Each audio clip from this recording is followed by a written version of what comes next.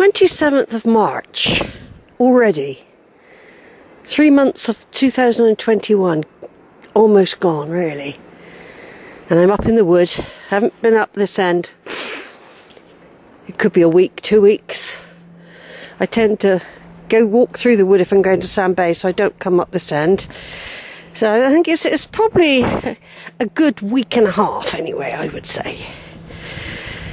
So I've come up these steps after walking through town, and I've come up the steps near the big pointed church. I decided just to walk down here because I hadn't actually been down this bit for quite a long time. Could be a year. This particular short stretch, which will lead me up to another set of steps called the encampment steps. I'm not going down there, I'm going to go back round, but I just wanted to cover this stretch.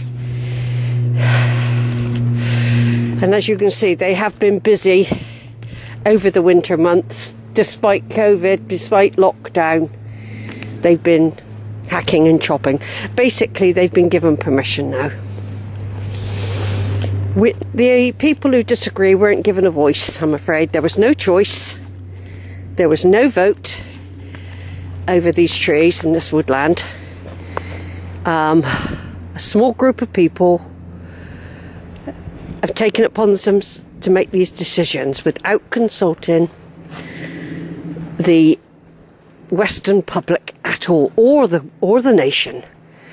I mean, basically, this is important, this place, because it's a historic monument up here. It's a protected site for the hill fort, which is all under here. This is all the hill fort, covered in, they want to scratch it all away, so to reveal more of the features. Some people just going up there, so basically I'm just keeping a record of, I won't call it progress, because although it might be progress from an archaeological point of view, don't forget archaeology, a lot of it's destructive. They destroy a lot when they do it, and that's well known. And if they can, they don't use destructive archaeology these days. They use ground penetrating radar, they use LiDAR, and I still don't know why they remove bones from the ground. If somebody has been buried there in a special tomb, why on earth are they digging them up? I think that's desecration. I can understand mass graves being moved in a way and reburied sometimes, but they're always digging people up. More people coming. I'm just going to go this way because there's a herd coming. I just let their air move. We're still under COVID conditions. There's a lot of people out. I don't normally come up here at the weekends much. I do a lot in the week. But there's herds of people about. Herds.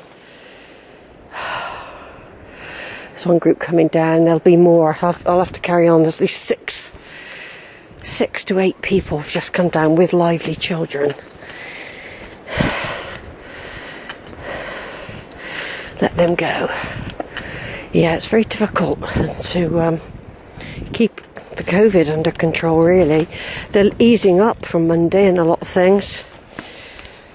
Look at all this lovely stuff that's natural, returning the wood to the ground.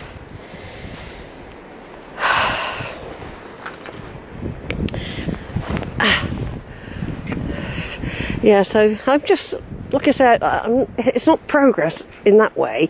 I'm just seeing the progress of the destruction, if you like, and they're revealing the archaeology.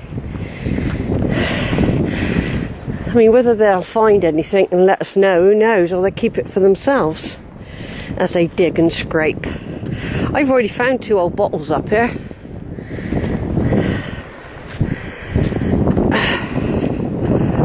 So anyway, I've decided to come up and go from this entrance. I've avoided most of the town. This isn't even the start of the unlocking yet. And there's always a lot of people about if the sun's out. Another reason for recording my videos is due to COVID.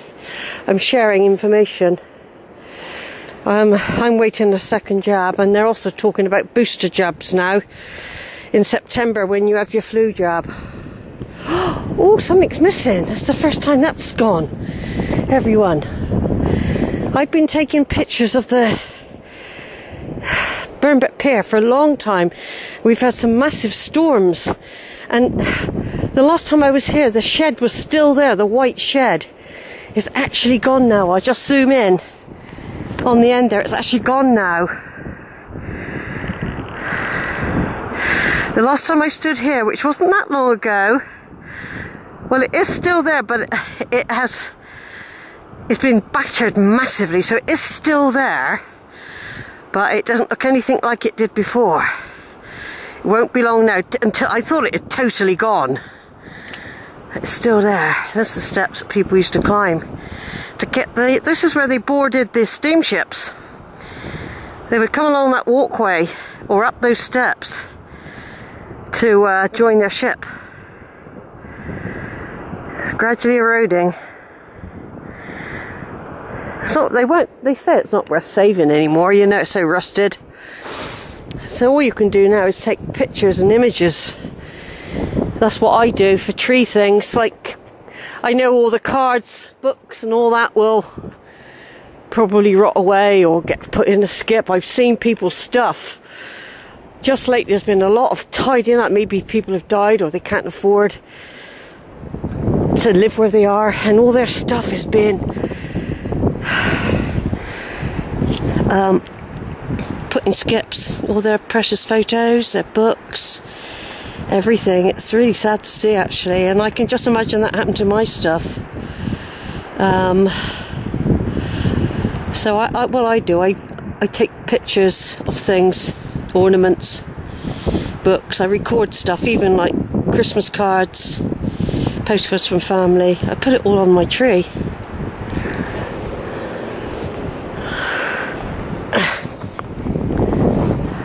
Yeah, I put it all on my tree. Right, over and out a minute, take some pictures.